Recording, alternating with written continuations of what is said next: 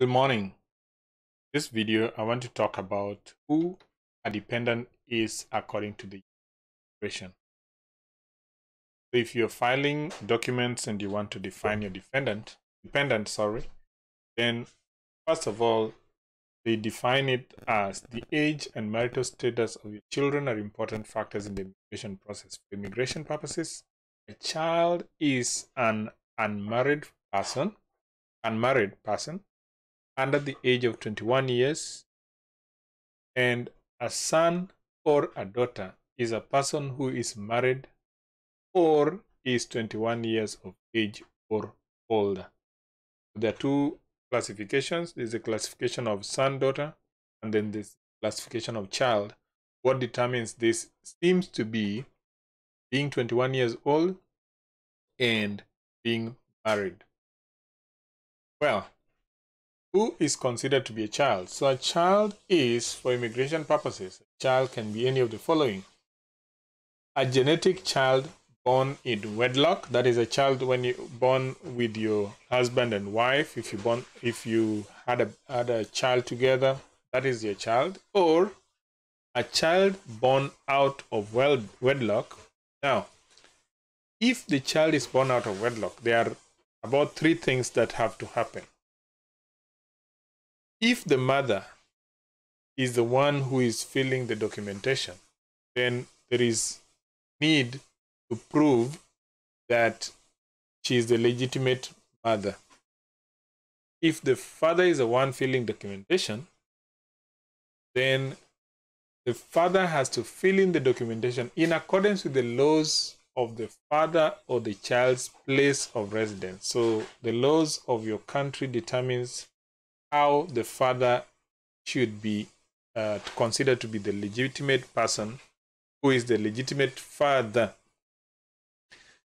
Now, if the father is petitioning and the relationship is not legitimate under applicable laws, a bona fide parent-child relationship must be shown to have existed prior to the child's 21st birthday and while the child was unmarried. So you can't just take a child and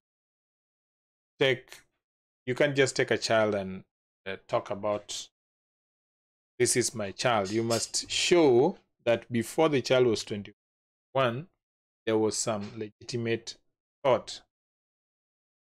Then a child born through assisted reproductive technology to a non-genetic gestational mother who is recognized under the laws of the relevant jurisdiction as a child's legal parent at the time of the child's birth, that's considered a child.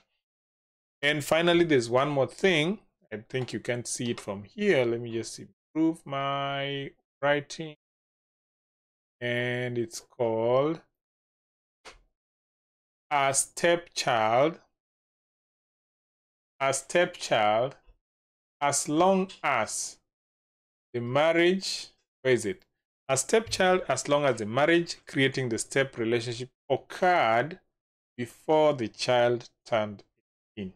That's very important. So that is how you define a child. Now there's one more definition that is very crucial that we need to talk about, and this is an adopted child. How does the US talk about adopted children? Now, an adopted child is an adopted child if the child was adopted before the age of 16. First of all, you must have adopted before the age of 16 or before their 18th birthday.